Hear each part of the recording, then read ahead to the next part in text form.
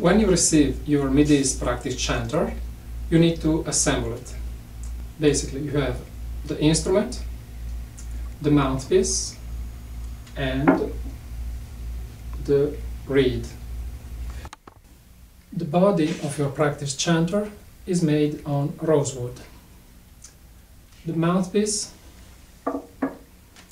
is made on rosewood and black hard plastic, and the reed is made with plastic.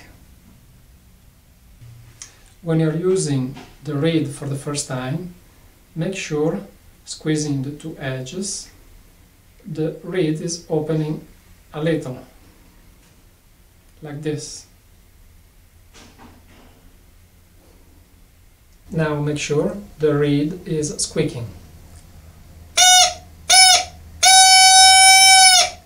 Now insert into the body of the instrument here. Make sure it is straight.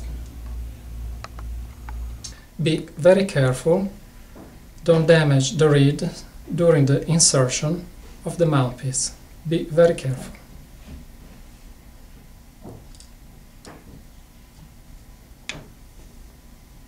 The last important thing, when you are taking apart, you're separating the mouthpiece from the body, do not grab the body from the end. Grab from the closest part to the joint, wiggle a little and take it apart very, very delicate, like this. If you grab by the end, you may shear the fiber of the wood and damage the chanter.